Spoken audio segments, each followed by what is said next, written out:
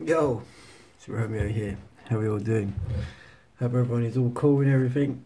Everyone's all alright. What I'm going to be talking about is the pen that you're going to be seeing me use in some of my drawings. The new mechanical pencil that I'm using. Really good pencil to use. It's you won't be able to buy it from any shop or anything like that.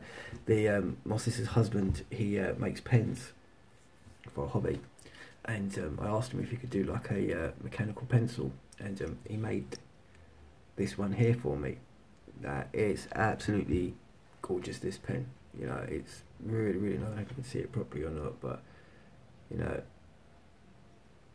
really got a nice little weight to it and everything. You know, it works perfectly. He makes the whole lot, he does. So he gets the materials, they usually come in like a block, they do, and he files it all down, sands it all down, and you know, waxes it all up, polishes it all up, and puts all the little bits and pieces onto it.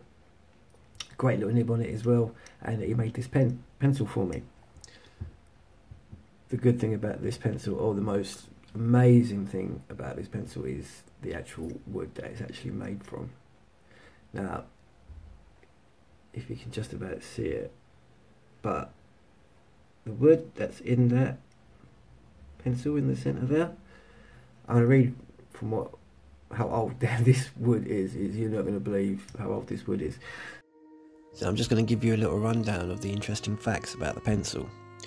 The oak tree from which this pen is made died nearly 6,500 years ago in what is now Derrycanan bog, across Roscommon in Ireland.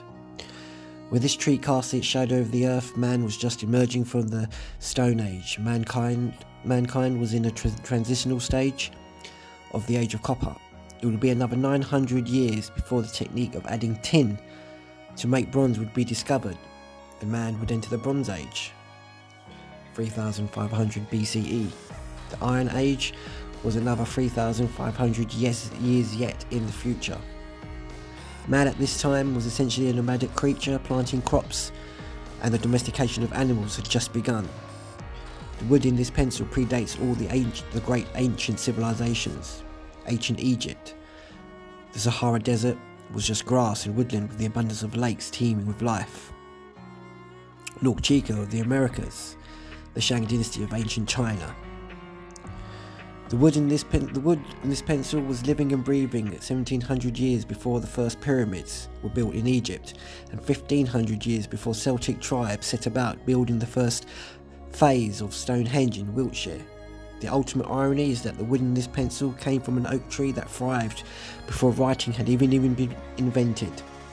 It is normally accepted that the history began when the means to record events was invented. So in a very rare, real sense, this pencil is not just part of history, it is part of prehistory. And I'm very proud to be using it. You know, that was given to me. It was tested, it was as well, in universities in Belfast in 2017. It dates back to the year 4464 BCE. Thank you guys for watching, and I'll catch you guys later.